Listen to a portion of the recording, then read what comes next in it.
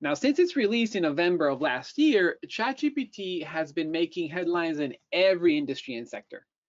For data scientists, it has been a game changer for day-to-day workflows. But specifically for Dash, our users are in a unique position because the open source nature means that ChatGPT can train its models on existing Poly documentation and community apps. Also, ChatGPT's powerful API means that it can directly connect to Dash and help create incredible web applications. Cool. So the purpose of the app is when you when you enter the website, you'll see an intro screen, and when you hit Let's Go, what's happening is you're presented with two quotes. One of them is a quote generated by a human, and the other one is generated by ChatGPT. And the goal is to essentially figure out which one was generated by ChatGPT. And so if I do some guesses here, you can kind of see this quote was written by ChatGPT, and this one was written by Plato.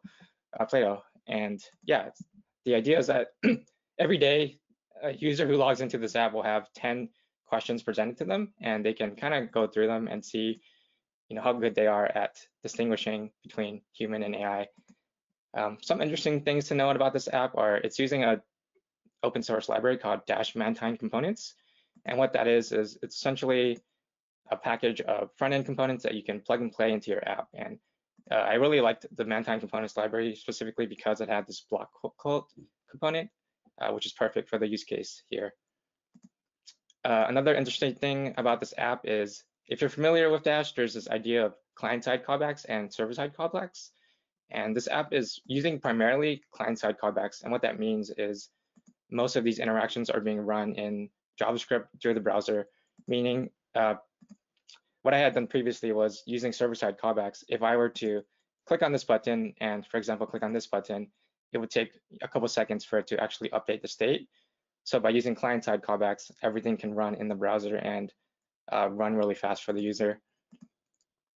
And yeah, I think that's the general gist of the app.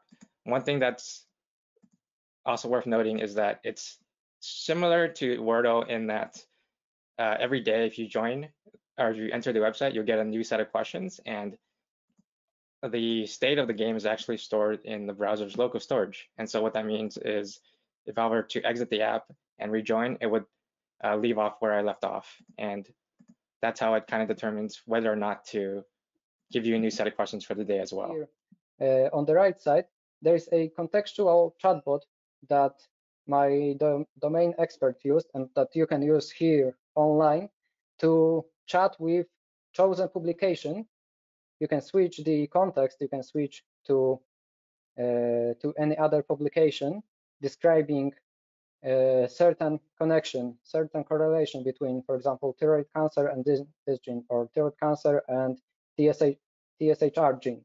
So we chose among those 10,000 publications the most relevant one, and we created a database or vector database that stores chunks of text and use them to create the right prompt. So for example, we can ask about the correlation. What is the correlation between the thyroid cancer and TSHR gene? And in few seconds, you can see some insights from the study. So basically,